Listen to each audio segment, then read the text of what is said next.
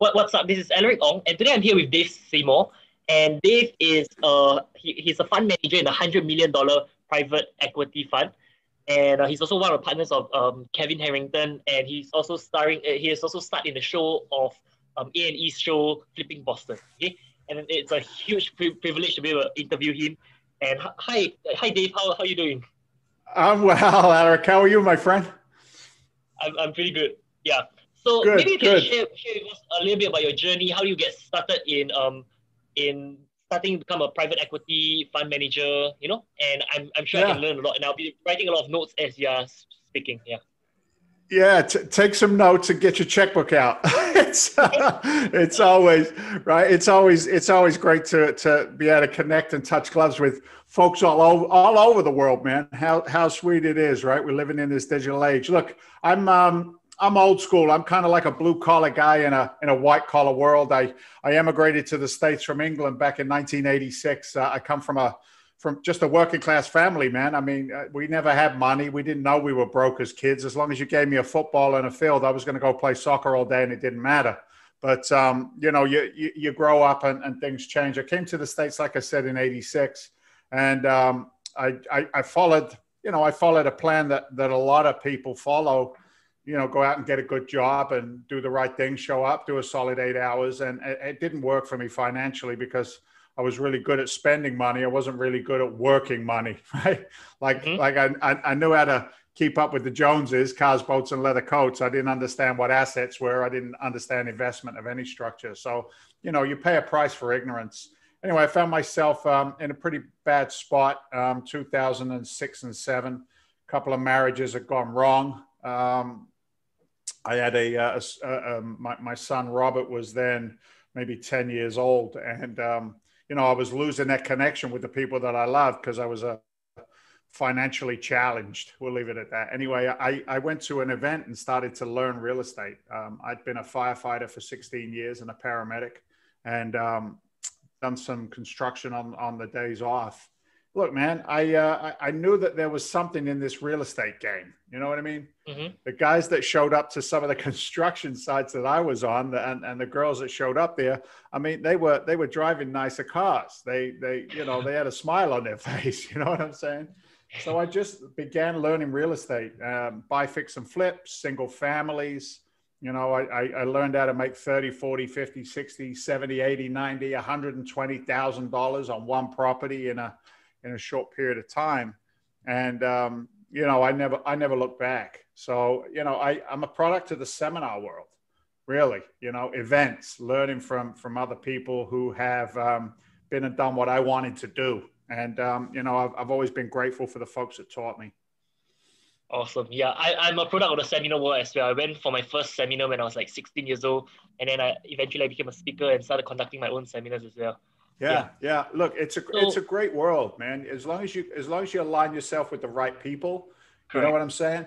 There's a lot of people who can talk, a lot of talkers out there, but aligning yourself with the right people, the right guidance, coaches, mentors, trainers, invest in yourself first is what I was told.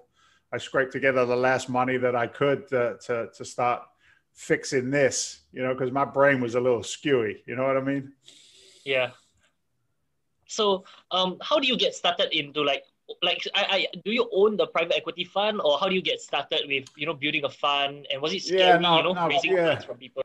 Yeah, great question. It's COVID was what really brought us to that point. I was running a hard money lending business, buy, fix, and flip business.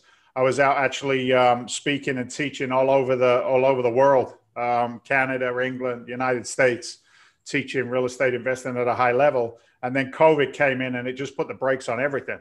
So, a lot of people just stopped, right? Fear took over. So I connected with a couple of really strong business partners. I brought some youth onto the team, our chief operations officer, Wilson, and then reconnected with a very dear friend of mine, a gentleman by the name of Walter Novicki. Walter has over 20 years of buying multifamily assets in the Gulf Coast region of Florida, as well as ground up development. He's been through two cycles of the real estate economy. We've been through the dark days as well as the light. But anyway, when nobody's buying my notes on Wall Street in the hard money lending business. I'm out of business. I can't travel because of COVID. So what we did was we looked at it and he said, you know, what is it? What's the denominator? Well, it's he or she who controls the capital is going to win the race. So I don't want to rely on banks for my, you know, my business equity. So we created the fund, and in the States we have to put together a Securities and Exchange Commission compliant fund. It's a 506C Regulation D fund. It's a Reg D fund. It allows me to start marketing to raise capital. And, you know, that's it. I mean, the leads and the deal flow is, it's redonkulous, brother. It really is. It's absolutely redonkulous. Like, because we don't fight with the Grant Cardones and the bigger guys that are out there. Let those guys go pay way too much money for the assets. We like the smaller assets, the 40 to 150 unit apartment complexes. And in that pool with our track record, we get the very best deals. So now, you know, the money is coming in our direction, not as fast as we would like. You know, we're offering seriously aggressive returns. I think we need to dial them back, because when you start telling people, you know, we target out 10 to 14% returns on their money, right? You know, people go, right? People go, you can't do that. And I'm like, yeah, we can. I might just say it's 6 to 8% and leave it alone, and maybe more capital come in that direction. But yeah, that, you know, there's an art to it. It's not just like throw up a page and the money comes running in. You got to know what the hell you're doing, you know? Yeah. So is it scary, like managing so much of capital, you know, like, are you able to sleep at night? Is it scary? Look, of course it's scary, dude. Anybody who tells you that they don't have fear, they're a liar. You know, no matter what your belief and your faith is, you know, we're put on this earth to serve each other. And, you know, I have a little prayer that I say every morning, and it's simply, you know, replace my fear with faith and then act. And are my actions in line with my intentions? And if I can answer yes to those things, then, you know, it's easier to get up and go every day. Look, man, I can make a statement that not many investors at my level can make, and it's truth. Me and my team have never, in all of our careers over 30 plus years, have lost one dime of investor capital, not one penny. We've made our distributions. Wow. We've never given a property back to the bank. We've never foreclosed. Have I taken some lumps and bumps? Yeah. But, you know, I take it, I don't ever roll the dice with anybody else's capital, because I've been broke. I know what it feels like to not have money. And look, in this industry, everything is based on authenticity and trust, right? You gotta, people can talk. I said it before, right? I want to see the action. I want to see the, you know, can I reach the CEO, right? Can I call, you know, I can't call, you know, the CEO of Blackstone. I can't call those guys. I can't call the fund manager on Wall Street. But when you invest with Freedom Venture Investments and you're part of our team, well, you know, you have access to the team, and we're proud of that. We're proud of the communication, you know. But yeah, look, man, I'm scared. I'm a big bad mamma jamma. Just ask me, you know what I mean? I'm a bad man, you know. But no, I got fear. You know, I wake up at 3 o'clock in the morning hoping that, you know, I've covered all the bases for the next day for sure. But what about you? I mean, you know, we're all the same. You know what I'm saying? Yeah. Well, what about me? Oh, I'm just a yeah, man. Marketing. Yeah, I just teach you marketing. That's all. Yeah. Look, man, it doesn't matter whether we're in marketing or we're delivering, you know, services. You know, you have a reputation to keep as well. I mean, you bring up that word fear, and you know, a lot of people are like, "No, I got no fear." We all do. We all do. Yeah. It's what you do when the fear shows up, right? It's as simple as that. So that's how I look at it. I see it, look at it, and then attack it. I see. So do you conduct your own seminars as well, or you just do investments primarily? No, that's a great question. I've had our own brand back in the day when the TV show was airing more often than it is now. But I've found for me, you know, the amount of lifting and work necessary for a seminar business is really, it can be overwhelming, right? So what I found was in my speaking career and my teaching career, I aligned myself with the people that were the very, very best at delivering what they sold. And then I would go out there and support those activities. But it's interesting. We're building our own online business now. I don't want to sell education because I think the expectation for education is always too high, right? You know, you go to college and get a degree. There's no guarantees. You just get a degree if you pass the test, right? But you go to a seminar and they say, hey, you're going to get rich doing real estate. People only hear you're going to get rich, you know? So they don't always hear the amount of work and effort that goes into it. So we're very much oriented towards, you know, having business services, good websites, good, you know, software to automate a real estate investment business, that kind of stuff. And then the education is just, you know, free. It's part of the, you know, it's part of the investment that people can make. So we're building that out. Plus, we don't have to travel all over the world anymore unless we want to, you know? Yeah. So just like you mentioned that, like, he or she who owns the capital wins the race, right? Now, but do you think that it's possible for someone without capital to, you know, still be successful? Yeah, look, man, I'm playing in a bigger sandbox today, right? I'm raising $100 million in private equity at $100,000 a time minimum investment. You know, I'm probably a couple of million into building this business with no return. Okay, so, you know, think about that for a second. When I started, I had very little capital. You know, like I said, I've been in a position where my house was in pre-foreclosure. The last of my capital went out to educate my brain and reset my mind. How and much the education was that, I invested in, I think it was like 20. Yeah, I think it was like $27,000. We put it on my wife's credit cards because that was all she had left. And you know what? The education wasn't that good. But what I realized was I kind of purchased accountability. You know what I mean? Like I had that money now behind me, and it was like that's what pushed me forward. So you know, the actual transactions were no money down. I learned how to wholesale single family houses. I learned how to you know do owner financing, lease options, those kinds of things.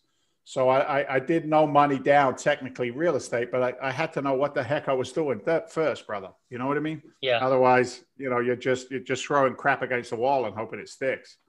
So do you invest in businesses as well, or only real estate? That's a great question. I have invested in a couple of smaller businesses in my career. But here's what I've found is there's guys and girls out there that, you know, their tag to excellence is the fact that they own 78 businesses or something of that nature, right? I'm from the school where I want to do one thing exceptionally well. And within real estate, there are 4 or 5, maybe even more businesses within just the real estate genre that you can invest in. Lending, brokerage, commercial, single, moving services, design services. You know, you can go crazy with it. So I like to stay in the sandbox that I'm competent in. And, you know, if you said to me tomorrow, hey, Dave, you know, I've got a marketing company that's going to be 10X in 10 years, you know, I wouldn't know. I don't know how to gauge, you know, expertise in that marketplace. So, you know, that's my direct answer to that question. I like to know what it is I'm doing. So when you raise $100 million, is that like you raise $100 million in cash, or like let's say you raise maybe $10 million in cash and then the other 90 million is from the bank? And no. So the private equity is 100 million, and then we never leverage over 65% on acquisition. So our banking relationships, you know, bring up the front position on the acquisitions. So we buy all of the assets inside the fund, and then the investors, you know, when it maxes out at 100 million, we can now buy, you know, 300 million in real estate in assets under management. So we use the banking first lien, never over leverage because it makes the cash flow better for the investors. Never over 65%. Okay, so the maximum, okay, so let's say you have $100 million in capital, the maximum you would have assets under management will be 130 million. Is that something else? Is that what you're saying? No, no. If we have 100 million in access to capital, liquid capital, we now have 300 million in buying power. Got it. So the bank would bring the other 200 in that example. Got it. Okay, yeah, I understand right now. Yeah. Okay. And look, some guys. Go ahead. Yeah, keep going. I was asking, so you actually managed to raise $100 million? Yeah. No, not yet. We're early in the fund. That's what that fund maxes out at. And then what we do is the same time as the fund is a minimum of 100,000. We also do one-off assets where the minimum investment is 250. So we've got an 86 unit investment right now that's under agreement and ready to close. That investment is just a smaller group of investors outside of the fund. And then what we can do is we can actually have the fund partner with the investment groups when we do the one-off single assets rather than putting them all in the fund. It's a little confusing, but it gives us options. Okay. Yeah. Okay, what were you saying? Yeah. Yeah, it just gives us options. Saying something? Yeah.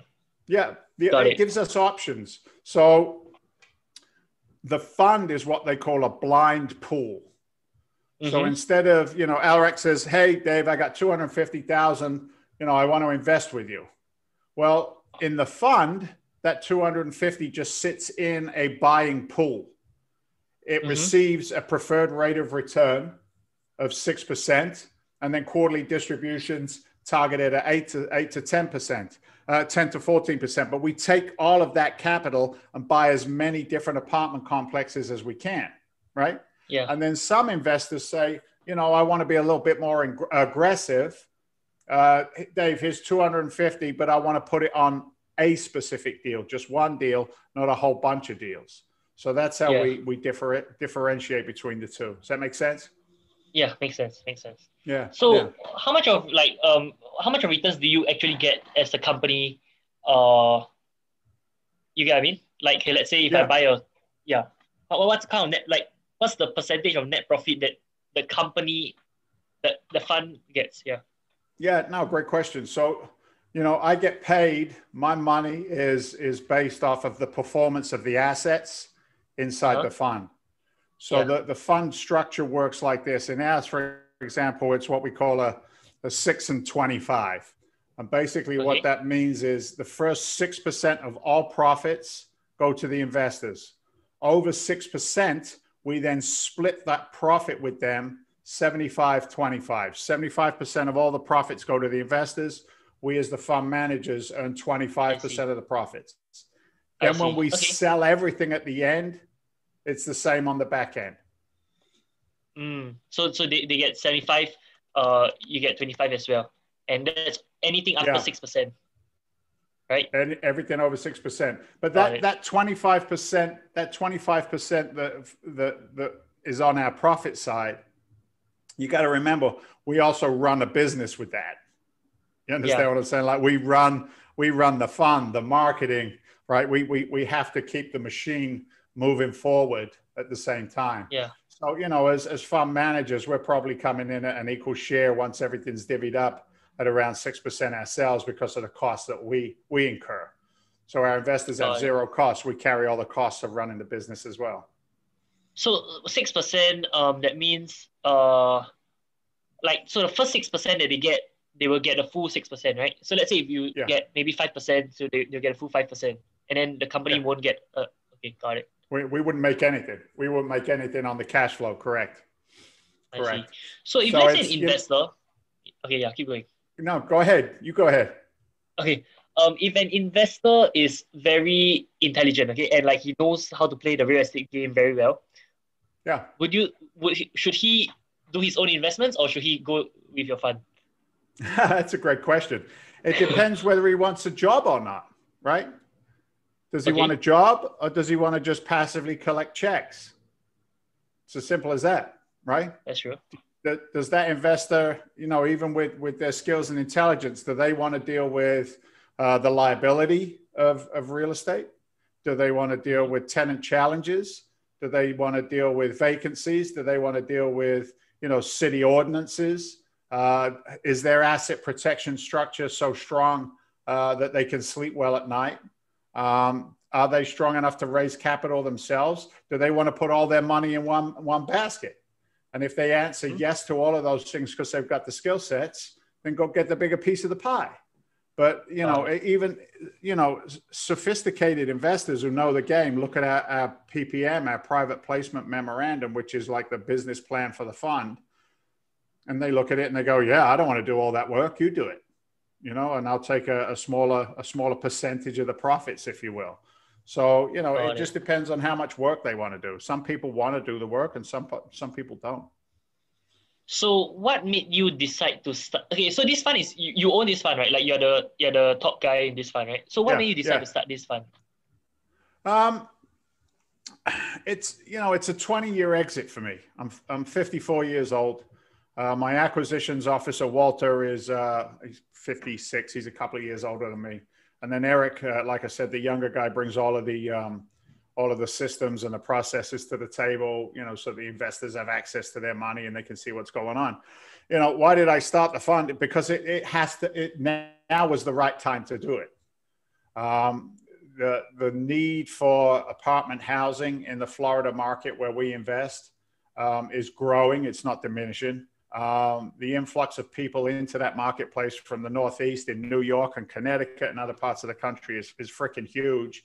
The international investors are screaming, that they want high yield opportunities. English investors, European investors, Asian investors, they're not getting these kinds of yields. America it's on sale. You're not hearing it in the news yet. You will 18 months from now. We're already buying at steep discounts because we're in the marketplace. So now is the right time to do it. That's why we started it. And it's plus having all the team in place to execute on it. Got it. I see. So, okay, what are the reasons why America, why is now the best time to invest? Is it because of the virus or because of the market? It's a combination. The price of housing in America, single family housing, is through the roof. So a lot of people are priced out of ownership, number one. Number two, we've got a moratorium and a forbearance over here as part of the COVID. The forbearance meaning people don't have to pay their mortgages, and the moratorium meaning that some renters don't have to pay their rent. So, one would say, well, that doesn't make sense. You need renters. Well, we only buy based on the numbers that are today, right? The cash flow, the rent coming in on an asset is what creates its value.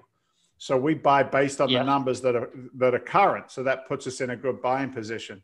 And then like I said, the movement of people from the metropolitan areas and the bigger cities, is really what's creating this massive opportunity for us. The fact that a lot of the deals that we buy, we're buying them from what we call mom and pop operators. They're the smaller, like husband and wife team, for example, a family team that bought a 50 or 100 unit complex and got no idea how to manage it. And now with COVID coming in there and, hurting them on the reserves and the cash flow, they're just trying to sell these properties as fast as they can. So, that's why, man, it's like the stars are aligned. It's the right time to invest in these assets with us. It's the right time for us to buy them. So okay, just to recap. So you said small houses are getting more and more expensive, so people cannot afford it anymore, so they lose ownership. And then forbearance, people won't need to pay their rent, right? Yeah, and then memorandum, how do I spell that? Yeah. So forbearance is memorandum, the other one. That you said. Moratorium. So it was a moratorium on the fact of a lot of tenants haven't had to pay their rent in a while because of their the job situation over here. COVID put so many people out of work. So with the combination of the moratorium and the forbearance, people can't afford to buy single family homes. The inventory is low. And there's a lot of people who can't afford to pay for the homes that they have, but they haven't felt the pain yet because of the forbearance that's been created. So, it's, you just have to look at the fundamentals to know it's the right opportunity. I see. So what advice would you give to someone who wants to start their own fund? Okay, the reason why I'm asking this is because okay, I'm coach, right? So I got about 1,300 paid clients, and I coach them on yeah, marketing and everything. And I've yeah, always wanted to like buy and sell businesses, like acquire, like start a fund to buy and sell businesses. So what yeah, kind of yeah. advice would No, you look, give to someone here? you, my advice would be is really, really test and measure what your marketing funnel looks like to bring in high net worth investors, number one. And then number two, your due diligence packet needs to be exceptional. And what I mean by that is when an investor looks at any group that's raising capital, that investor wants to see a track record. They want to see, infrastructure. They want to see that they have access to their capital visually, even if it's not, taking money out once it's already in, which they can't do. So, having all the systems in place is critical. Having somebody at the top of the pyramid, the business pyramid, who's accountable and yet at the same time accessible. Those points are just critical. And then make sure you're doing it legally. You know what I mean? Whatever the legal structure is in wherever you are in the world, to make sure that you're, no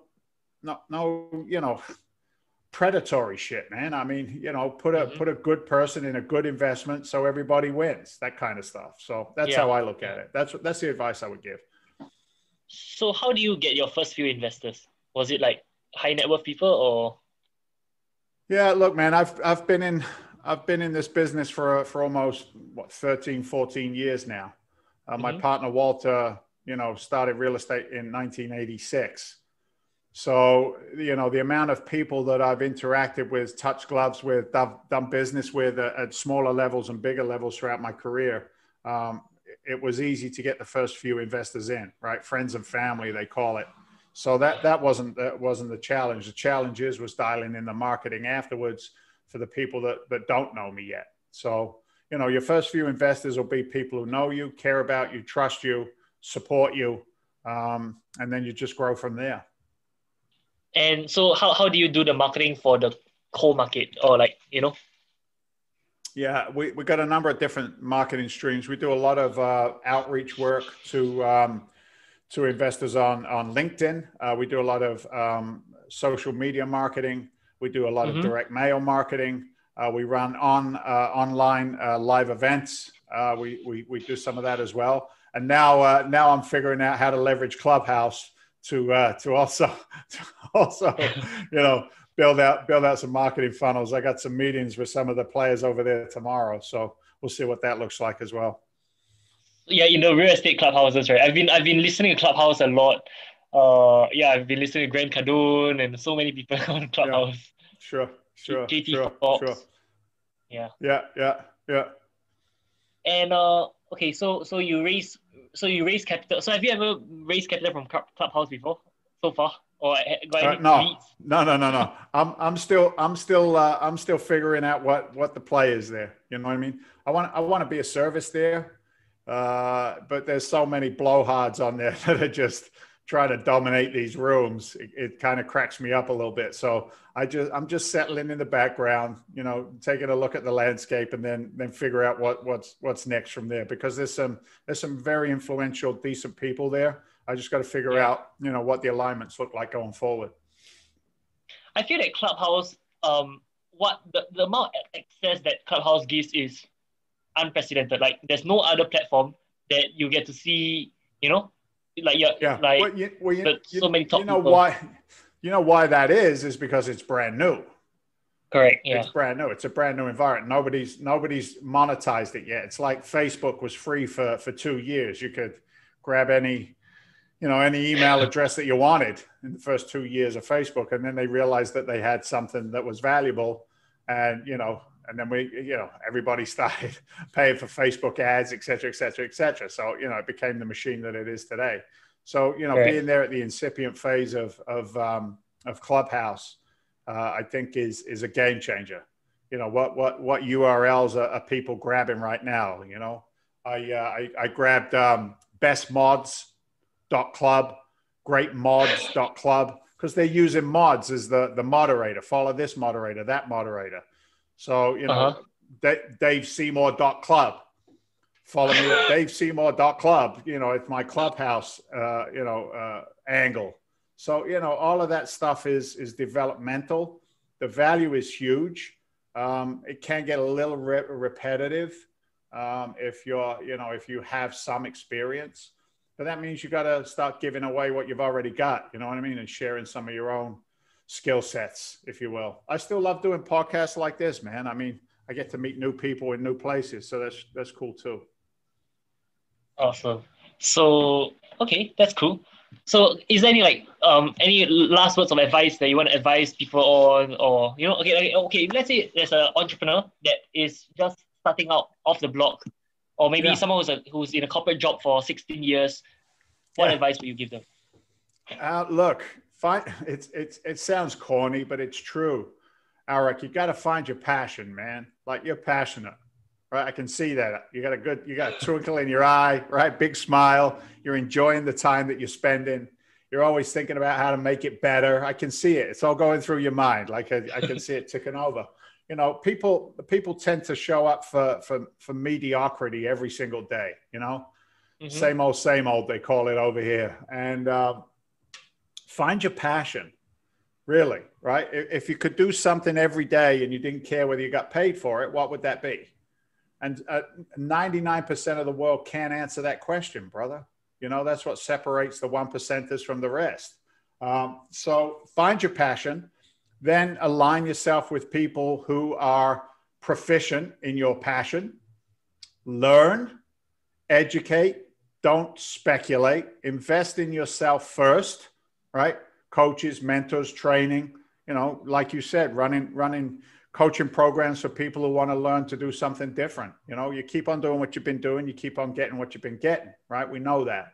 So that's my advice. Find your passion and then align yourself with people who are experts in that field, and then just go for it, man. Go for it. Double down, go for it. So after your first seminar, how long later did you start implementing and actually starting something? Yeah, I was 30 days, man. I mean, I was right at it. I read everything. I made a lot of mistakes, but I wasn't, look, dude, I looked at my class back then. There was probably 300 people in this event. It was a Russ Whitney real estate event.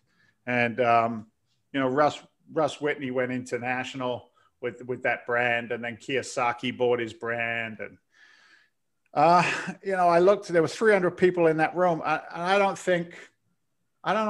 know anybody in that room other than me that went out and kind of did it. And I wondered why.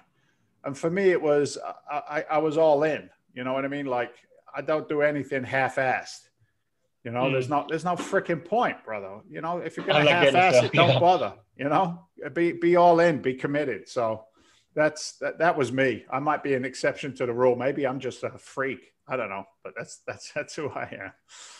How many percent of the 300 do you think actually did what you did? Or something similar, they started? Yeah, dude, I don't know. I think it's in the single digits.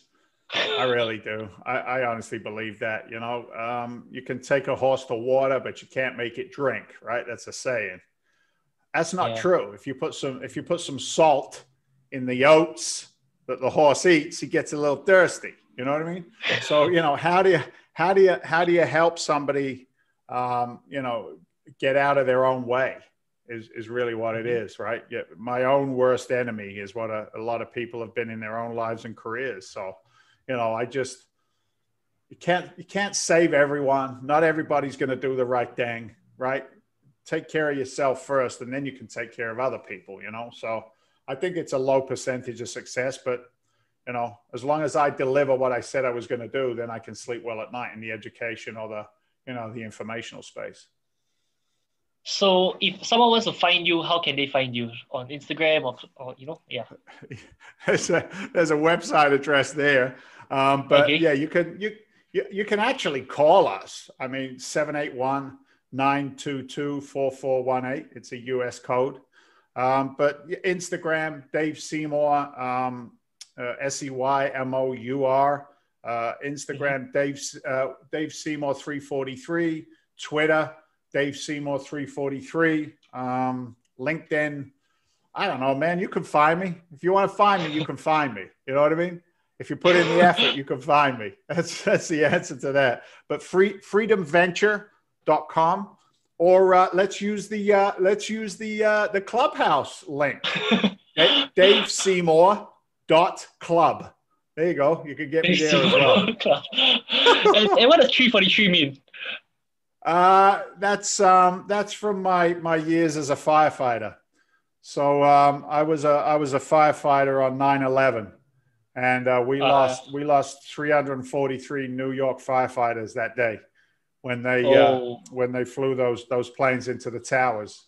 And I never forgot that. I still think about it this many years later. So I align myself with charities that support firefighters and military and build homes for veterans. So yeah, that's what the 343 is for. Yeah, it's such a long time already, but until now, the pain still, the memory still sticks. Sure. Yeah. Sure. All right. Thanks for being so legendary. And yeah, if anyone wants to look at other podcasts or interview, make sure you subscribe to this YouTube channel, and I'll send all of you the links and everything. Okay. Thank you. Awesome. Thanks, brother. Did you get value from this video? If you did, make sure you do these 4 things. Number 1, subscribe to this YouTube channel. Make sure you turn on the notification bell so that you'll be the first to be notified whenever I have a new video that goes live. Number 2, like this video. Number 3, comment what are the 3 biggest learning lessons or the 3 biggest takeaways you've gotten from this video. And number 4, share this video with as many friends as you can who you believe will get value as well. Thank you so much for watching this video, and I'll see you real soon.